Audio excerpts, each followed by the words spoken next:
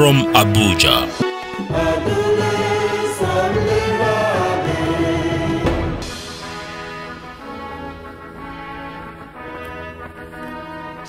Hello, thank you for being a part of our show. We appreciate you. I'm Magnus Kpakol, and this is Magnus Kpakol GVA, Global Views Africa. As you know, it's all about how we can raise the level of living. That's what it's all about. In view today, economic integration for competitiveness. Can African countries find more value in economic integration?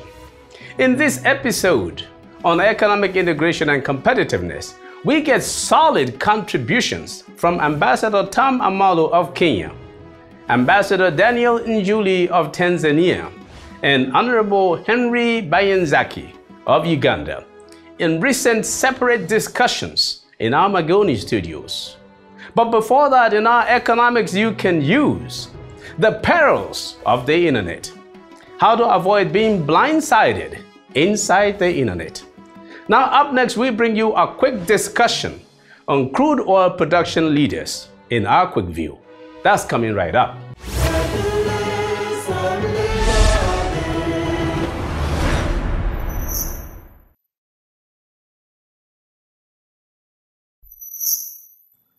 In our quick view, we take a look at some oil production indicators.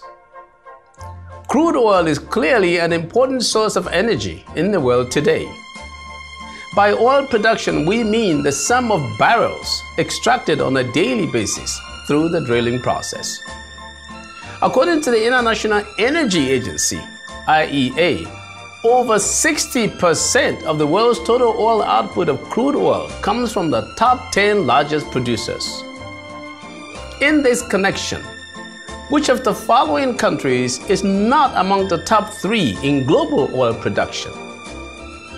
Russia, Saudi Arabia, Iran, and the United States of America. Which of the following countries is not a founding member of the Organization of Petroleum Exporting Countries, OPEC, which incidentally accounts for about 42% of global oil production?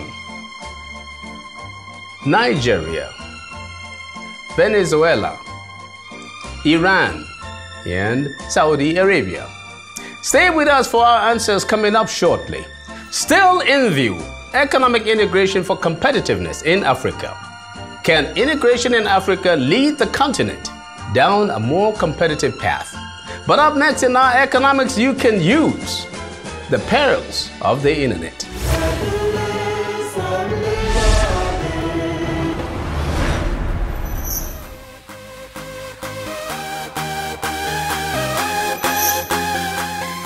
So who invented the internet?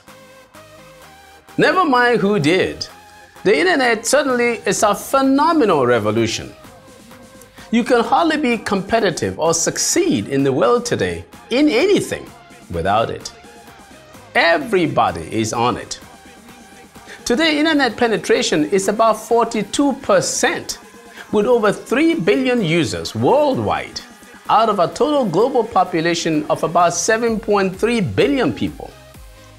This compares to a mere 0.4% penetration in 1994, when out of a global population of about 5.6 billion, only around 25 million people were on the internet. The internet is used by medical doctors, lawyers, engineers, yes, even economists as a source of information. Literally everything you want or don't even want is on the internet. And this is where the problem even starts. So clearly, the internet is invaluable, but it can also hurt you. Not every statement or story on the internet is correct. Some people have chosen the internet because that is where it is possible to post every kind of falsehood, literally with impunity. Believe me, I know this for a fact. All kinds of nondescript people can publish every manner of rubbish against you on the internet. If you are doing research, watch out. The data reported on the internet may not be correct. you must make sure of the validity, authenticity, and authority of the site from where you are getting your information. And then recently, people are creating false websites or pages of their enemies to damage their image. People are also invading or crashing websites to cause harm or to steal information from potential competition. And also now recently, large caches of data have been stolen from the online cheating site ashleymadison.com. ashleymadison.com is a site that promotes extramarital affairs. Now, the stolen data from the site have been posted on the internet by an individual or group that claims to have completely compromised the company's user databases, financial records, and other proprietary information. The leak is already causing serious problems for many unsuspecting spouses among the 37 million users of the hookup service, whose slogan is, "Life is short, have an affair." The perils of the internet.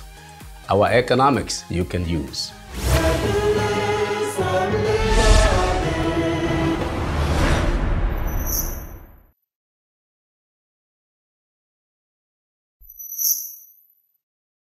Before we start our discussion in view, here are our quick view answers. Iran is the country listed here not among the top 3 crude oil producers in the world.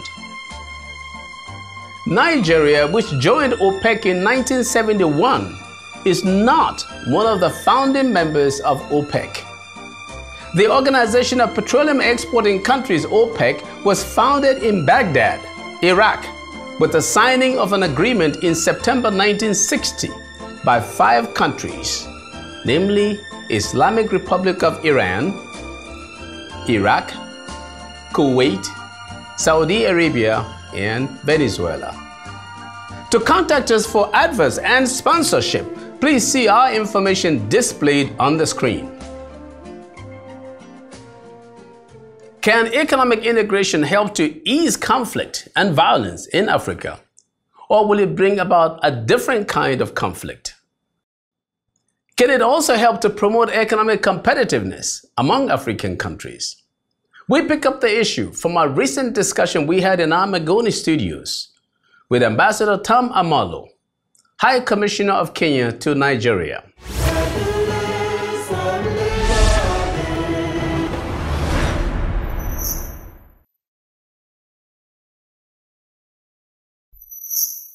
I was looking at a report and it showed that Rwanda, and I was impressed to see this, Rwanda ranked 10th in the world in trust of politicians, well ahead of the United States and many other countries. And I said, this is what we're looking for. Yeah. And I also saw that many, and I think Kenya also was way up there, I saw that many African countries were pretty much high up there in public trust. Because I'm thinking if that continues, then people will have the patience to work with the leaders, knowing that gradually we will get there because we're on the right path.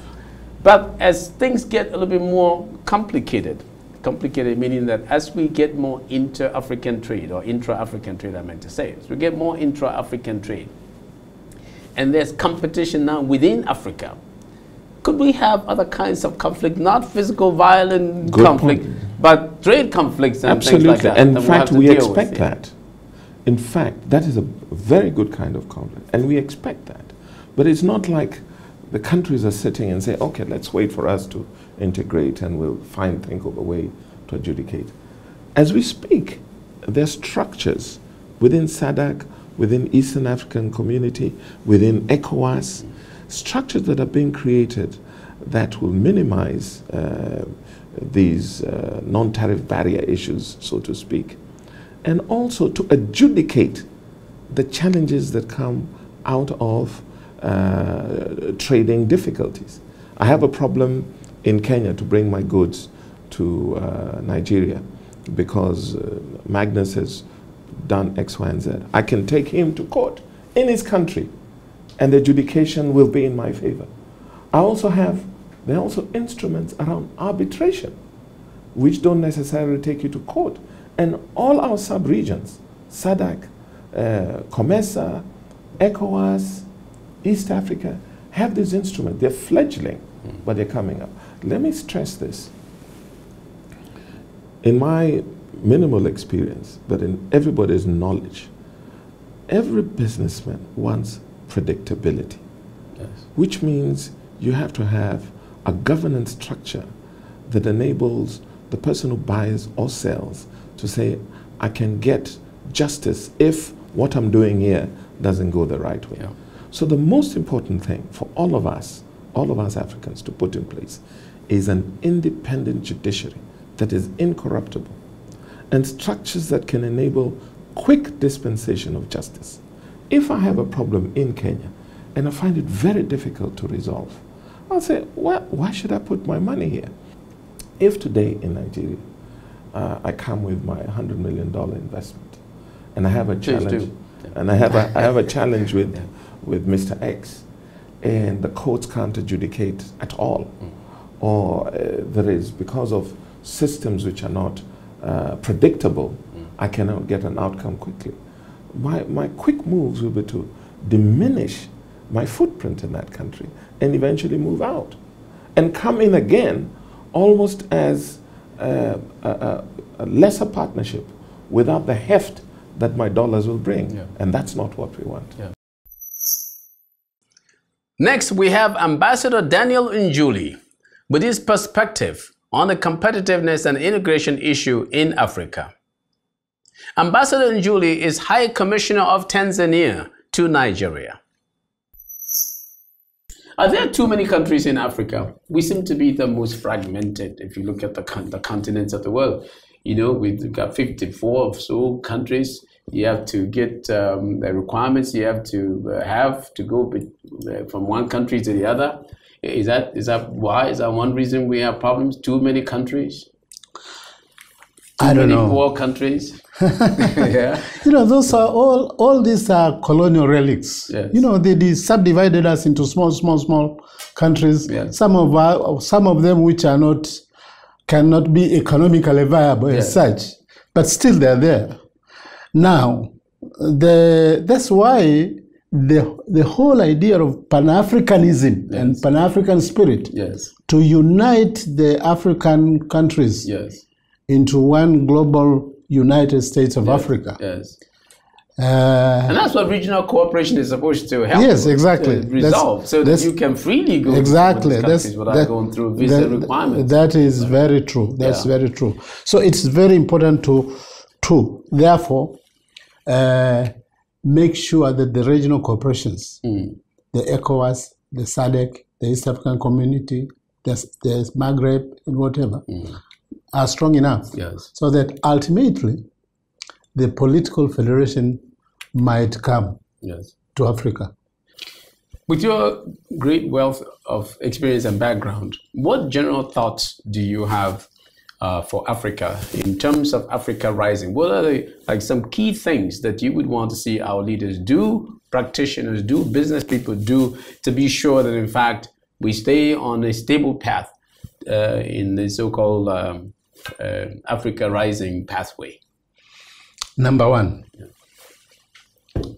there has to be a political will by the African leaders, by African presidents, to bring about change in their own countries, to bring about development in their own countries. Yes.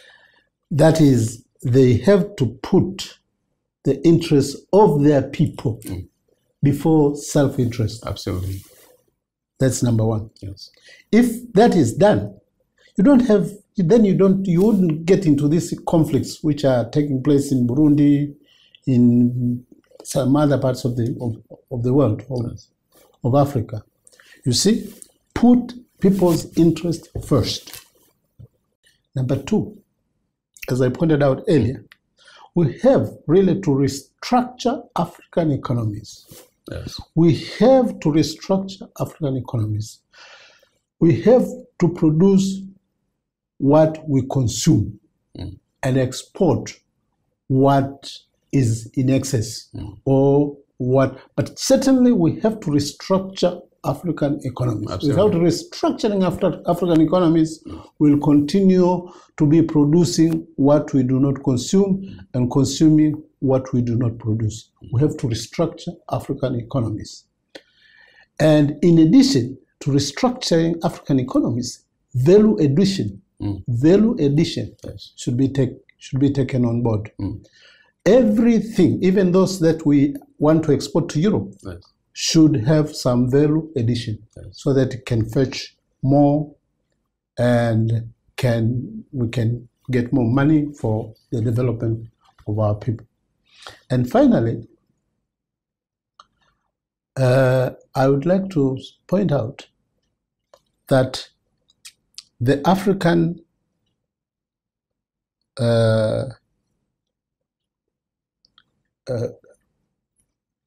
economic blocks, yes, have to really be serious. You know, they have to, because some of these economic blocks, they have lots of squabbles in within. Absolutely, yes. And therefore, if that continues to be to go on, then it will not be possible for a globalized integration of Africa.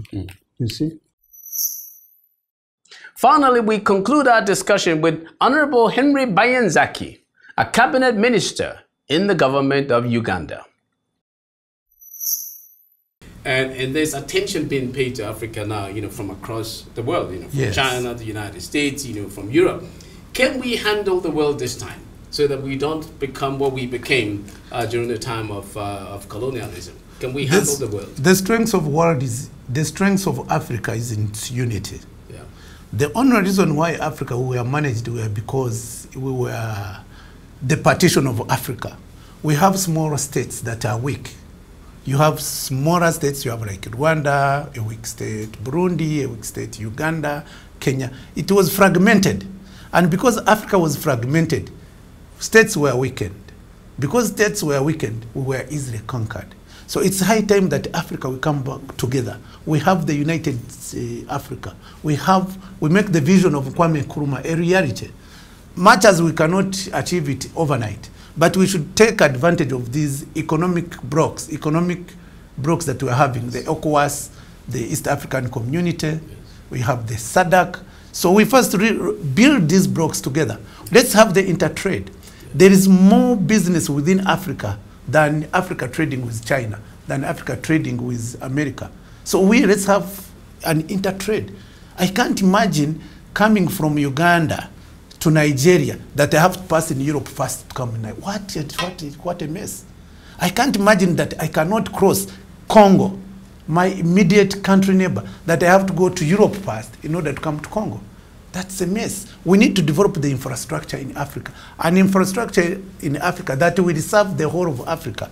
Let's have a railway from Mombasa to the coast. Let's have one from Cape Town to Egypt. Let's have from West Africa. Let's have a railway system that I can, if I'm going, for example, to Kampala, I could have gone with a swift railway system. So Africa we need to invest in infrastructure. Look at the potential of Africa in energy. If Africa developed its energy potential, we would light the whole world. Look at the potential in the Congo River. Look at the River Nile. Look at the potential of River Nile itself. Look at the fauna and flora that we have in Africa. So Africa, we need to unite. We need to plan together. And actually, me, I would even been happy if instead of having the global plan, we have the Africa plan. So the African plan, we are now coming up with the African Union. So once we have the African Union, the issue that now the African Union, the vision of the African Union is 2060. That is too far. The world is moving very fast. The world left us a long time ago. So we need spirit. Our plans, we need spirit. And the East African Union needs to translate itself into an economic powerhouse rather than translating itself into a geopolitical alignment. So you cannot have a geopolitical alignment, political. It cannot serve the interests of Africa. We cannot be on the same pace with America. We need to have the economic powerhouse. Let's have an unity based on economy to galvanize our potential. We develop our mineral potential. The mineral potential of Africa is in trillions of dollars, not in billions of dollars. Yes. When we are talking about oil, everywhere, the oil is getting depleted. The resources are in Africa. Diamond is in Africa. Gold is in Africa. Iron ore is in Africa. Talk of any mineral, you will find it in Africa. Any depots, the biggest depots, is in Africa. Talk about whatever you talk about, anything you want to talk about, it's in Africa. So let's Africa unite. Let's plan together. Let's end these useless wars. On that note, Honorable Minister, I want to thank you so very much for coming to see us. Thank you. Extraordinary. Thank you very much. Thank you.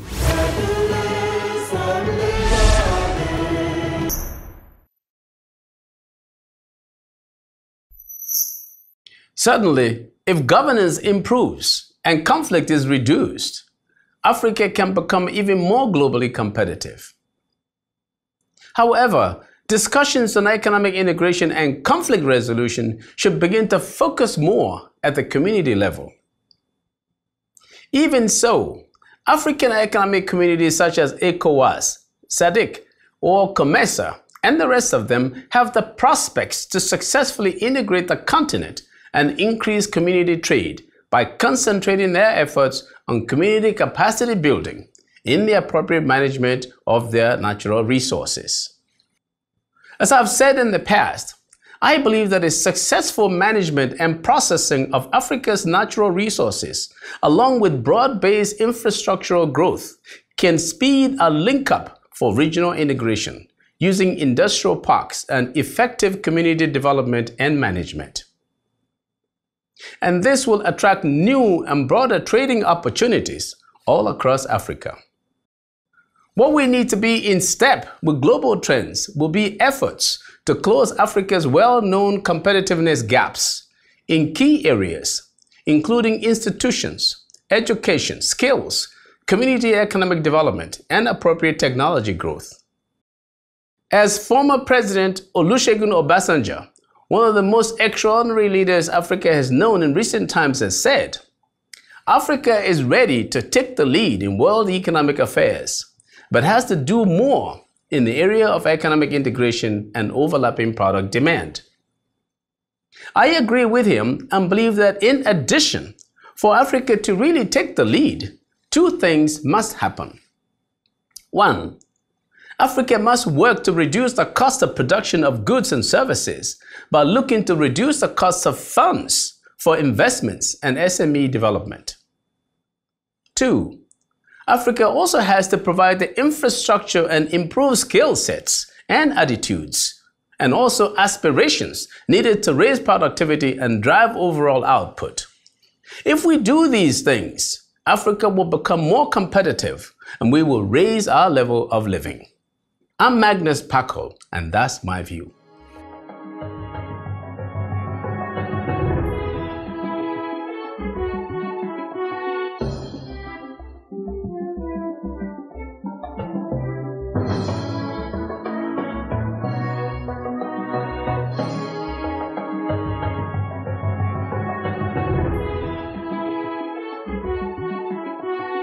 Magnus.